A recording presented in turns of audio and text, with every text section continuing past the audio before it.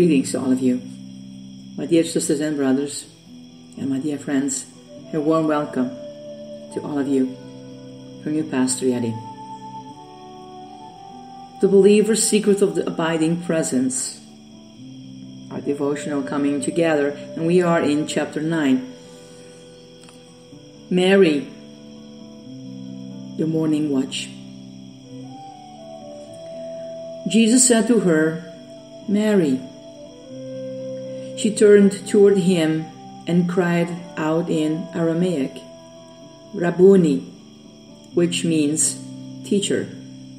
John 20:16.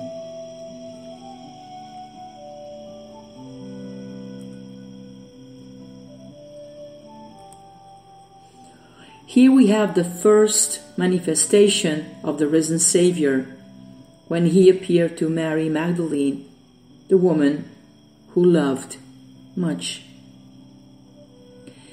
Think of what the morning watch meant to Mary.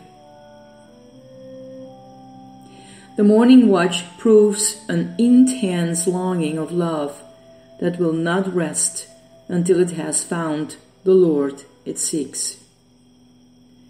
In her longing to find Christ, she separated herself from all else, even from the chief of the apostles. She struggled against fear with a faith that refused to let go until it received his wonderful promise. Her morning watch resulted in Christ coming and fulfilling the promise. "If anyone loves me, he will obey my teaching. My Father will love him, and we will come to him and make our home with him." John 14:23. Her love was met by the love of Jesus, and she found him, the living Lord, in all the power of his resurrection life. She now understood what he had said about ascending to the Father, to the life of divine and omnipotent glory.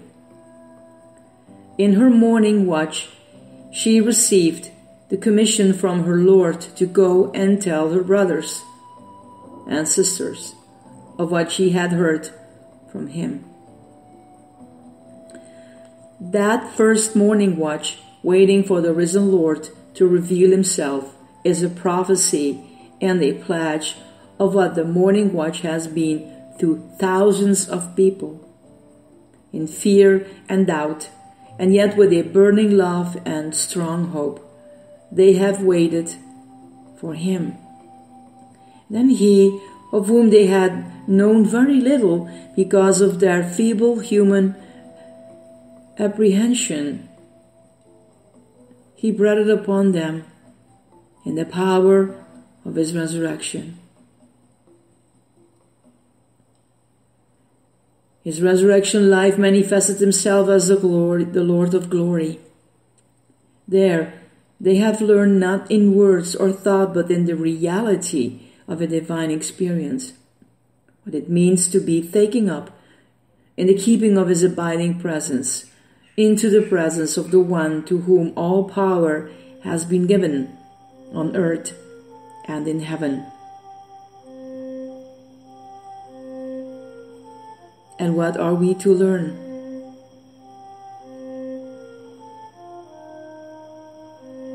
That nothing can prove a greater attraction to our Lord than the love that sacrifices everything and rests satisfied with nothing less than knowing him and his abiding presence. To this type of love, Christ will manifest himself. He loved us and gave himself for us. Christ wants our love so he can reveal his love. To our love, he speaks the word, "And surely I will be with you always." True love accepts, rejoices in, and lives in his word. The practice of the presence of God.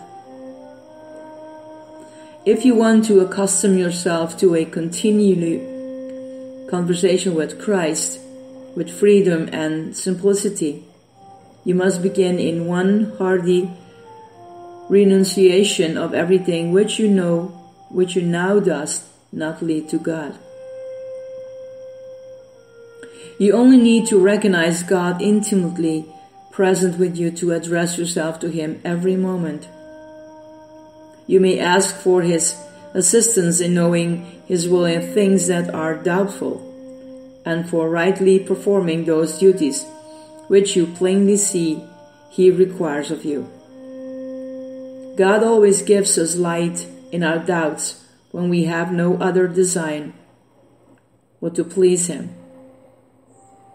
Offer to Him everything you do, and thank Him for everything you have done when completed. In your conversations with God, praise Him, adore Him, and love Him without ceasing, because of His infinite goodness and perfection. Do not be discouraged on account of your sins, but pray for His grace with a perfect confidence in our Lord Jesus Christ.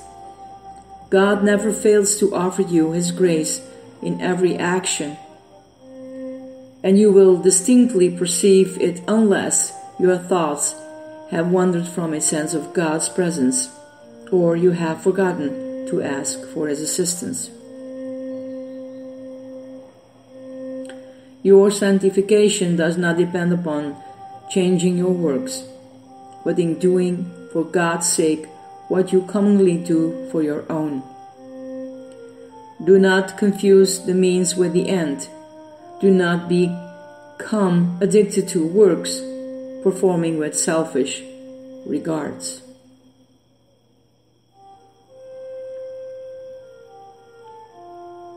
Come with me in my prayer moment. Dear Jesus, thank you for talking to Mary in the morning watch. I know that you did because the Bible is true. But Lord, strengthen my faith in you and in the everyday application of your word, so that I may be encouraged to come seeking you in the morning watch, and through seeking you in love with a desire to obey and find you. Amen.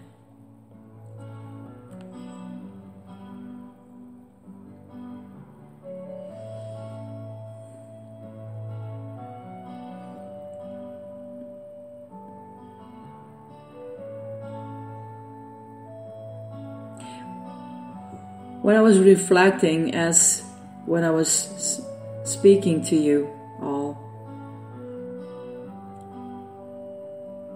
all the help that He offers us,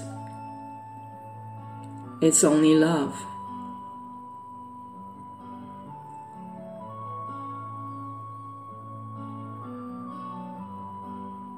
Even when we fail, He will not be unfaithful to us.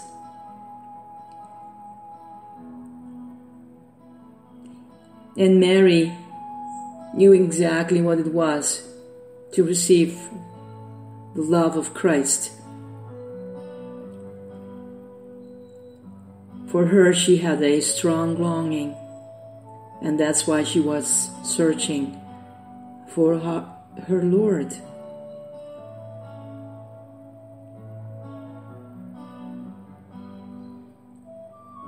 And we know when she was there in the garden looking for Him and crying.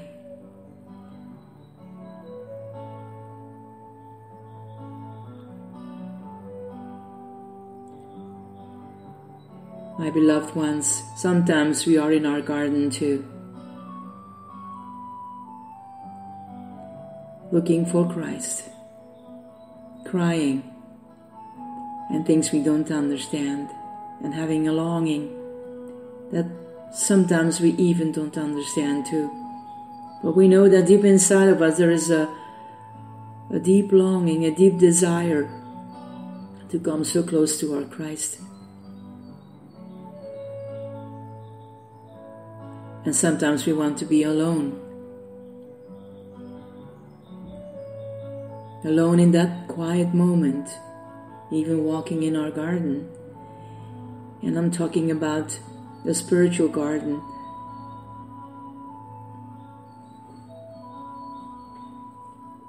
Because sometimes there is loneliness, there is fear, there is anxiety, there is joy, there is happiness. All is there.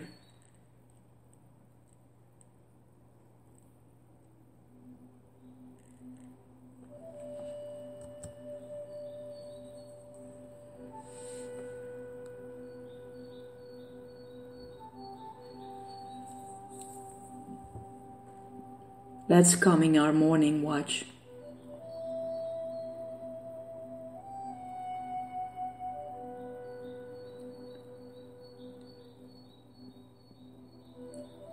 But we have our resurrected Christ. She saw her teacher and she cried out, Rabboni. And we can do exactly the same. Rabboni. Come closer.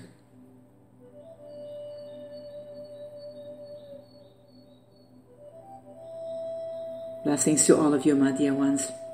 Enjoy your weekend. Everything that comes to you, consider.